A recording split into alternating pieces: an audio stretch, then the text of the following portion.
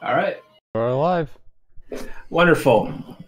I'm sure everyone will appreciate this. I see familiar names in chat. I always want to show this off because I'm not going to do this in the speed run. I want to kill the rat by stomping on it. But that's it. Anyway, so this is Mousetrap Hotel. Junkyard Dave bought this for me off eBay for $3. The music is fantastic. The green is eye-burning. It's Ghost Kumo's favorite game. He actually has held it in his hands before. He cursed at me about it for a while. But otherwise, it's actually a very technical game, and I'll actually have to explain a lot. And the only thing I wanted to kind of show off... Yeah, I just want to show off the one demo thing here, is the game introduces how you play the game, and it constantly kills the main character, like, repeatedly. There's 4 different variations of it dying. And it's, yeah. I'm good to go whenever. You good to start the timer, Stinger? I'm ready whenever you are. Alright. Let's let this mouse die, because I have to actually start it from the screen. Oh yeah, that's the hotel. I'm not going to be able to show that in the run as well, so... 5 floors, and his neck is broken. Alright, 3, 2, 1, go. So, this is a wonderful game that everyone should play. If anyone actually were to even complete it and submit to the leaderboard, you get 2nd place. I'm currently the only runner in the world who is stupid enough to run this game. This is a simple platformer. It does not control as bad as it looks. The momentum in the air is actually where the problems are. I'm actually going to grab this cookie for safety. And basically, this part of the hotel I'm in right now is the basement. And there's a bunch of washing machines, and apparently bubbles can kill rats. Or mice, I guess, in this case. This is Mousetrap Hotel. This is based off Mousetrap, the board game, very loosely. I'm actually going to quickly grab this cookie as well, and I'm stuck behind these bubbles. I have to actually get a really high buffer of HP. You can see on the top there, I have 2 cookies. I technically have 4 life, because my tail grows for the first 2 of them, and then after that I have a cookie counter, I guess, for life. The hitboxes are actually quite generous in this game,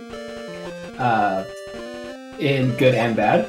I've been smacked numerous times when I shouldn't have, and then other times I've gotten away with not taking damage. And I'll be taking the first part of this game slow. I was actually doing runs yesterday in preparation for, well, now. And basically what it boiled down to is I was doing too many risky strats, so I found a couple safe strats to do so I can... Okay, I have to wait for a sec for bubble to go away. Please grab this cookie. There we go. And I need at least 7 cookies to guarantee what I want to do. And I will be taking a slightly longer route. When I was doing 80% runs and I was like smashing my head up against the wall to try to get a decent run, there's 2 life already down. Gotta love bubbles. Bubbles are... And I fell into a washing machine. That's great. So now I lost all my power-ups. And this is why I need a health buffer. So all I have to do is get to the end of the basement, and I'll be fine. I'm actually gonna take this part a little bit slow now. As I get hit, and I lost my last power-up. So now any bubble will kill me. So I'll grab a cookie here, and you have to hold up on the pipe in order to not break your neck as you fall. It's a mechanic they do not teach you, and they do not show. And all it does is just you fall and die. So I'm almost out of the first part of the stage. And honestly, the basement and the first floor are the most scary. After that, the color green will just kill you after a while too. But this game's actually pretty consistent. There goes my buffer of health there. This game was made by people. People got paid to do this, so... I'm just surprised that... I'm actually gonna grab this cookie for safety, actually. I don't normally grab that one, but... So we have a beautiful... and I missed that jump. Okay, I didn't get hit, though. I want that cookie, but I can't get that cookie. You'll be hearing the word cookie a lot throughout this run, because there's a couple power-ups or powers, pickups. There's cookies, which increase your health and increase your tail. There is cheese, which will give you lives. Thus, the counter up there that says maxis, because there are plural of max. So therefore, there are maxis. It's eloquent, to say the least. And this is the part where I actually have to sit here and wait, because I had to wait for this ant to hit the switch, or else I will walk into that anvil and die. Because they have anvils in the basement, the size of ants, that can kill mice, which are half the size of an ant. Then I got my input eaten there, so this is actually kind of annoying. And I will say as well, as defense, I have to wait one extra cycle here. In my defense for this game, this actually is a very difficult game. But it's a very well-polished shovelware game. I've played far worse platformers, like Rugrats the movie, the game, for the Game Boy. And that itself... Actually, I gave it to Spike Vegeta, so if he ever does play it someday, you can blame me for that. So we're going to keep moving forward. This is the last little bit, and then we're going to go in the elevator, and we're going to do the safety strat. So we're going to jump, and we're going to hit this elevator, mash A, but not completely, because we have to go to the 4th floor, because now I have 55 seconds to kill. And this is the most intimidating elevator music ever in games. And when I first played this, I thought this was some sort of thing you're supposed to avoid. These weird triangles apparently are something. I don't know what they are. We get cheese, and then we also get cookies here. And the cookies drop every roughly 6 seconds. We have 55 seconds, so we can get a good buffer of health doing this. This is the safety strat. And I have to do a lot of damage boosting throughout this game. And if you die, you lose, I think, 3 cookies, plus whatever you got hit. Or 3 life. Whatever comes first. But I'm never going to run out of lives, but if I were to run out of cookies, I am in... my gameplay will crumble. I'll say that. I know somewhere Stinger is cringing at that. I hate you. I know! It's fine. So now I can just hold right here. Boo this man! Yes, yes, yes. So these are little tiny robots. There's a lot of stuff you normally see in hotels here. Like when we're at RPG break, I'm sure a lot of people realize that you see tiny little robots on the floor. And mouses and everything like that too. So now there's laser grids inside this this vent. And we have to collect a bunch of keys. And there's bombs. Don't worry about the bombs, they explode. They're mouse-sized bombs to kill mouse. Sure, why not? And then we're gonna go over here and grab this key. We're gonna grab this key, hit the anvil. Thank you. And then the cat paw, which came in, that was clearly a cat. If you thought otherwise, shame on you. It is a huge waste of time if you don't hit it with the anvil, because otherwise you have to hit it with your tail 20 times. It is extremely annoying. So I actually got enough little speed boost, and I'll explain how I'm doing that in a sec. No, you can't get a cookie.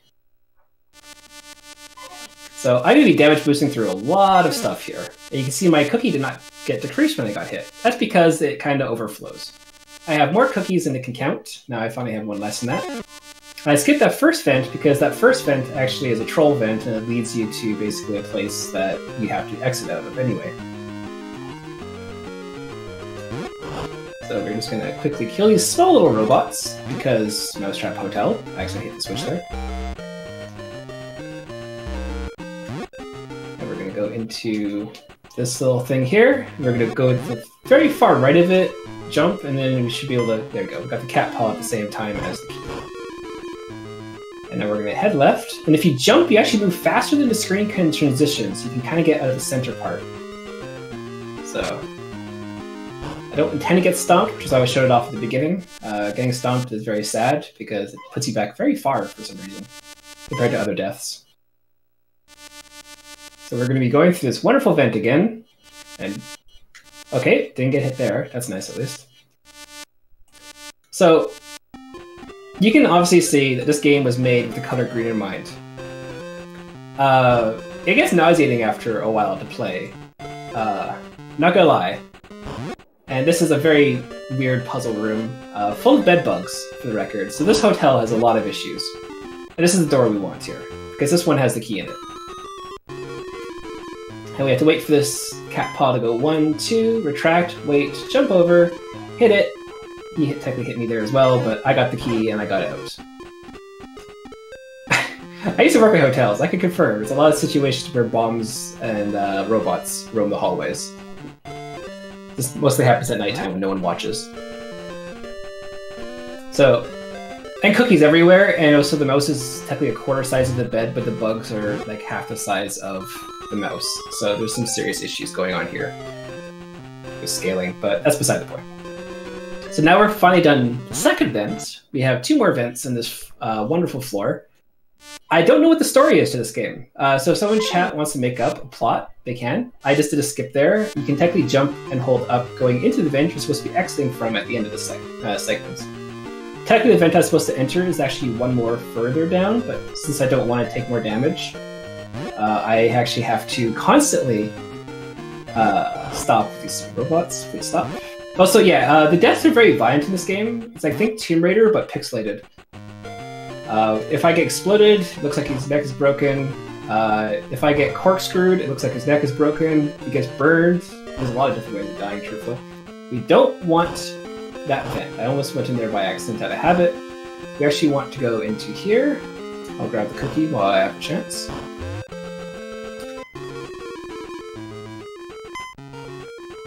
Wait, and then we run forward, get the cat paw, and go over.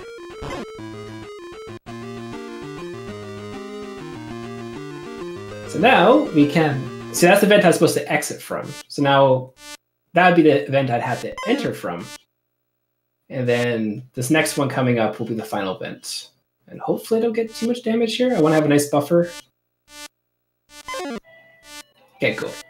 So now we actually can leave. Once you hear this music, it kind of means you're kind of good to go, but at the same time, not really, because then we have like 2 tracks in this game.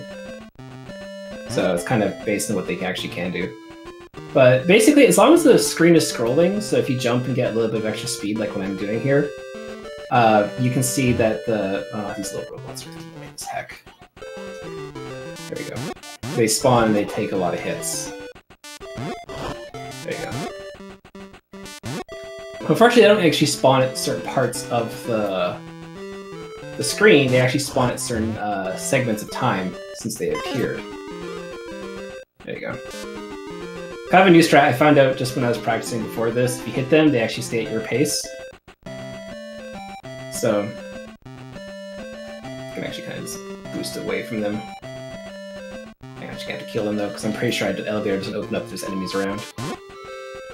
So there's mash A here, because I'm going to go down to floor 1 now, because that's actually the most difficult floor. And you can see the timer on the top has now 45 seconds, because we're not going up as many floors. And if you were to go from the basement to the first floor, you only have 25 seconds, and you can get 4 cookies in that time during the elevator trips. So you don't have too much of a damage boost, and the riskier strat is going from basement to floor 1 to floor 2, so forth, all the way up to the hotel. The safety strat is going up from basement to floor 4, and then going back to floor 1, doing 2, 3, and then going up to the top floor, which has ghosts. We'll get to those eventually as well, because that makes sense. But this is a very weird... once I get the next cookie, I technically don't have to grab any more stuff, because it's not going to appear in time. Thank you for the good luck. At least someone's wished me good luck. I'm not used to that in games I run. So we are going to... Nope, I don't like that. There's a very weird interval for when you can actually get by these people who have the world's longest legs. For some reason, the bed is only like 4 times the height of Max, but for some reason they tower like the Friendly Giant. I don't quite understand as well. I'm going to wait a sec, because I actually would have died there. And now we're going to be really horrible people, and we're going to shove this thumbtack beneath these people who are stomping. And they're going to have their foot up so we can get by them. I got no defense. That's a horrible thing to do to people. So, Maxie the horrible person. Horrible mouse, even.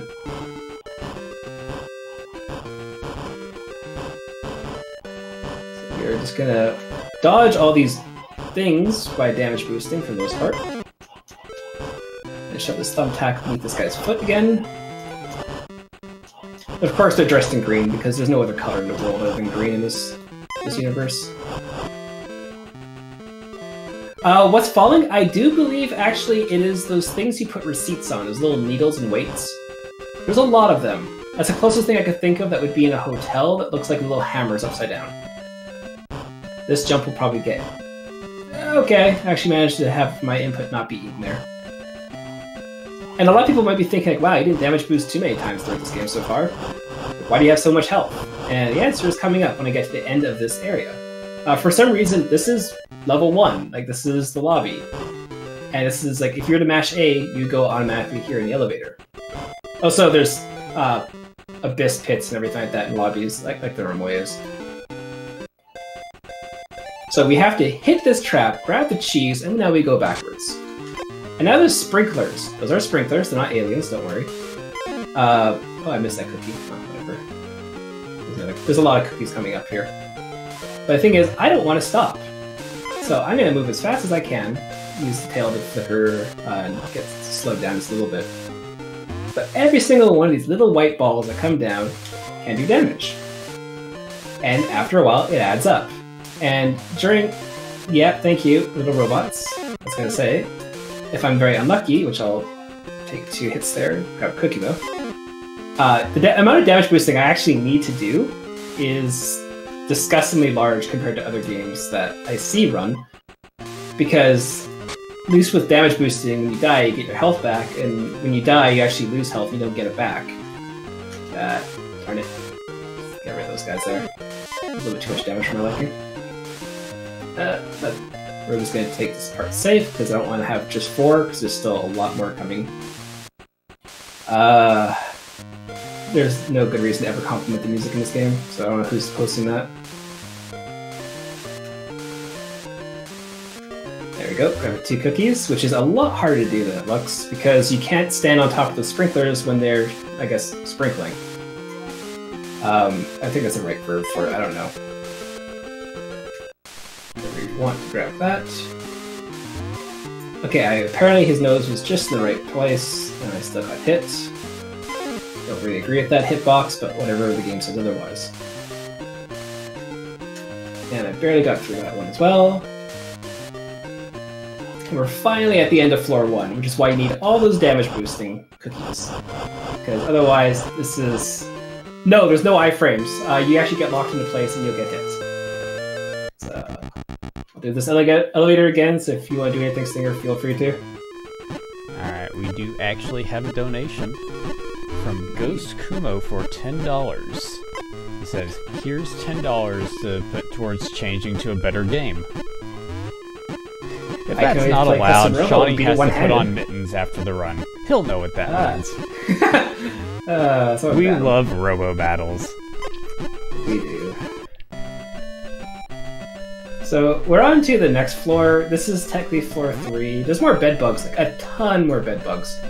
But there's actually no really intensive damage boosting anymore because they don't come down by a time. Like here I'll take a damage boost and then flick with the tail and one more damage boost and I get a cookie. So like it's really not that bad. But compared to floor 1, it's... You want to move as fast as possible, as quick as possible. But the next 2 floors are relatively simple. This is kind of annoying because these ants will come in from the side of the screen. They're kind of getting farther and farther apart, and it's kind of harder to avoid them. And they're semi-patterned, but at the same time there really isn't. Like, they seem to be based on actually where the screen is scrolling from. So this is another instance where they have to tell you to climb up the pipe. I actually didn't get hit there, I actually gotta keep a cookie, that's nice. So you have to hold up, I'm actually gonna hold up and go through the door. And hopefully I get the most difficult jump in the game. Cool, thank you, didn't mean to duck there. There's a ducking animation, it's great. It's super useful as well, it doesn't stop all your movement at once. But this jump here, thank you. Okay, good. I am happy because I don't have to go to that bottom part. That jump is extremely tight for what it looks like, because the jumping is just wrong in this game for how it starts up.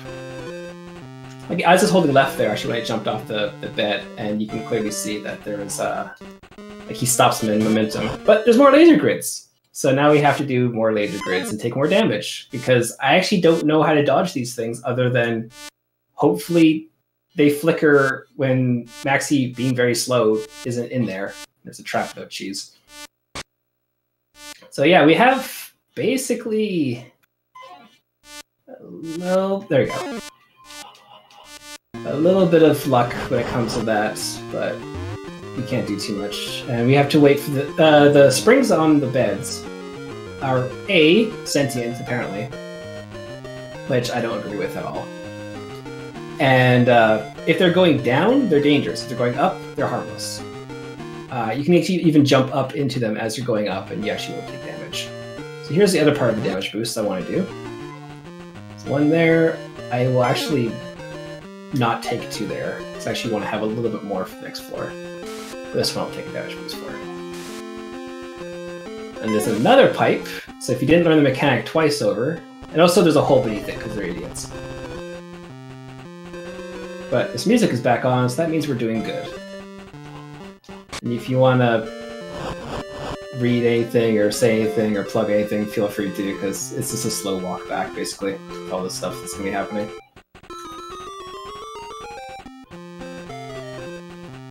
Stinger? Oh god, I think I killed him through gameplay. It's pretty hard to watch. It is! It's even worse to practice. Also, I hate this color green now. And the floor. And... I wouldn't really call that green. I wouldn't either. I don't know what to really call it. It's kind of offensive to call it green, because green is such a good color, but this is not green. No, it's something different. It's a 4-person working on a Game Boy game for Money Green. Oh, it's a color of greed! There you go. This is an actual version of greed.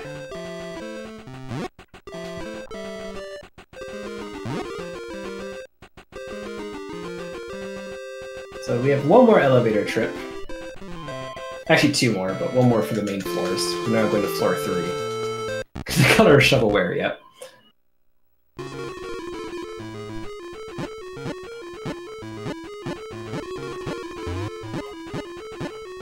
So, once again, now we're to a 25-second elevator, so we can get 4 cookies. But thankfully the next floor actually isn't that bad, and I actually have a good buffer of cookies. But what's my timer at, anyway? Oh, we're just past 21 minutes. Okay, that's pretty good then. That's a moth. I hate moths. They're the only things that move diagonally in the game, and they did not really make them well. Oh, so everything's been giving me intervals of 100 or 1,000 points. If I kill that moth, I'll get 999. I don't get it. It's really annoying. It makes things unbalanced. Grab a cookie. There's that hand. Oh, so fire. My splits actually is a picture of Maxi dying in a fire for this game, and the only split is just please end. Let's burn that cheese to death. So we're gonna have to actually sit here and wait in a sec. I'm curious what people will say as well. We have salt, we have F, I don't know what F is, unmarked container, and M, and K. So those are spices. We're in a kitchen. We're actually on top of a shelf, which is connected apparently to all the stoves in the world. Please go away, you stupid little. And we have to wait for a sec here. And there's a rolling pin. Now that the rolling pin's gone by, we actually can... hate you, moth. Those are very small rolling pins. Yeah, oh, okay, good. Also, the game's gonna freeze for a second, because I actually went too fast. And we have an auto-scroller. So, yeah.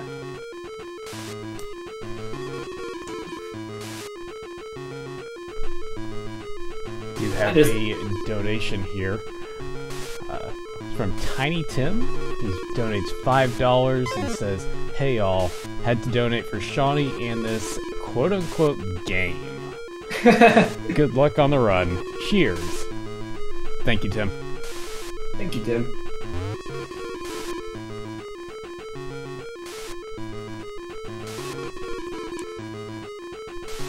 Yeah, the fact I could even play this game for anyone, let alone more than 2 people normally on my stream, is quite phenomenal. So that's the auto-scroller. Now there's the immense amount of utensils going to be falling from the sky. For whatever reason, this is annoying, and I dislike it, but whatever. And there's an ant, and I should jump here. Yeah, okay, dodge that one, and this second one, whatever. I don't really care about taking too much damage here, because once the cookie comes up in the next one, yeah, I'll wait for a second. It's too far over on the side of the screen, and it's actually really annoying to actually dodge as many things as possible, because you don't really have much indication. Let's wait for a sec here again. So the spoons fall slightly slower than forks, so if someone who understands physics can explain to me why that is, I'll be very happy. Because theoretically they should just fall to the ground, but I guess aerodynamics? I don't know, something.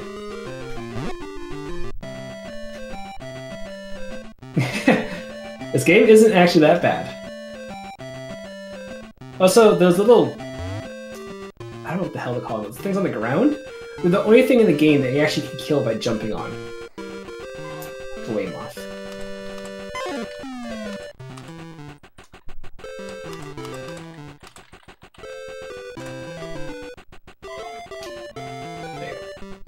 So we're going on to the last floor. Excuse me. Too much tea. Okay, the moth didn't follow me, that's nice. So we got one last, this is going to be a 35-second elevator ride. And this is going to be the final floor, and then I have to actually be very, very focused for the last part of the run, because if I miss a door, it will actually extend it by like 2 or 3 minutes worth of gameplay. It's actually really bad. I'll read it out in a sec when I have a sec. So I've got to get the cookies. But there actually is a very weird maze-like thing when you go up the final chimney, going up to the last place. And for whatever reason, the combination is 32222222322111122211122. Because the amount of doors you actually have to go in and out of.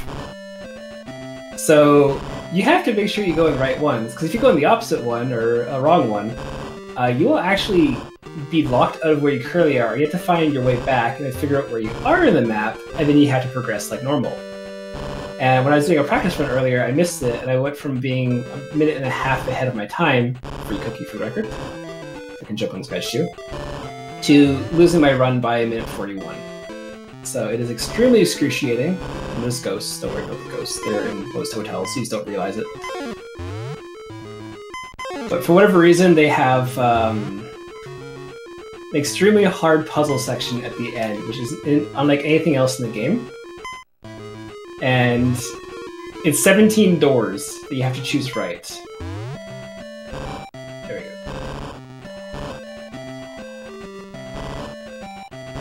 So, no time loss there because that guy's a bad dancer, because he's wearing green, so you can tell. Another free cookie, because I still have to wait for the cycles for the dancers. So now I actually have to focus. So that one... that one... If you want to try to figure out what the top says, by all means. Right... It does look very difficult right now, but they do split up. And then we have to skip this one.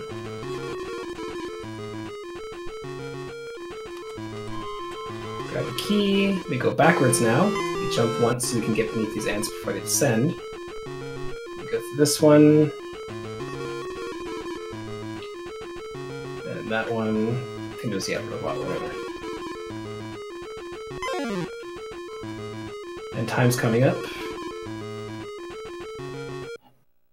And time. 27:49. Yeah, okay. So that is Mousetrap Hotel in all its glory. I hate it. I hate that I can play it. It's not a good game. Everyone is lying in chat. But this is fantastic game. Yeah. Yes, you can absolutely ban David. I have no problem with that. Ban him twice if you can, even. But this is actually I can show the map here now. The cheese on the side shows which floors and how many floors are. The basement is obviously with washers. There's a lobby. There's 2 sets of bedrooms apart, and there's a dining room area and the dishwashers and stuff like that on the 3rd floor. And then on top of all the rooms, they have a dance hall. So this is a poorly designed hotel full of bed bugs, bombs, mice, laser grid vents. Yes, I did get a world record technically yesterday, Horza. It's 26:30. Well, whatever I donated initially for the marathon. So it was like 26:37 or something. Yeah. And it was I did the risky strats by going up the elevator properly. And that's what saved me about a minute worth of time. Although I don't think I died, minus the washing machine at the start. So that's still pretty good. But what was the time? It was 27:49. 27:49. All right. I'll donate that once I'm done, just because again some good should come from Mousetrap Hotel. So I'll chuck that and. Well, you shouldn't have abandoned him. It's good that we were able to inflict this on a bunch of other people. So. Oh yeah, absolutely. The fact that more than 2 people. There's no Discord. There's no plugs for how to run this game. I am the only runner. If you want to actually run this game, I can send you a scan of my paper notes that I use. Yeah, it's a bad game. But the next game is actually fantastically fun. I love watching the... Next game is an experience. It is an experience. Just the first minute and a half is so amazing. And I wish the best for the upcoming runner. Tomb Raider is so fun. I think I'm done. So... There's also a constant war going on outside. There's some fireworks. They're actually dying. So...